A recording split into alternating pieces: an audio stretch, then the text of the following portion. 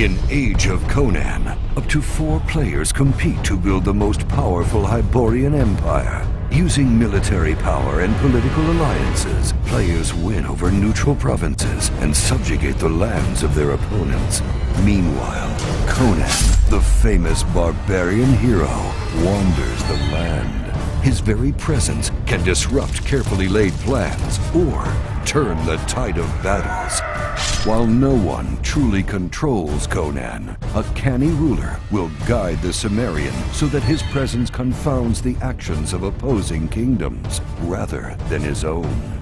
After enough blood has been spilled, the ruler with the most powerful kingdom wins and will dominate the world for ages to come.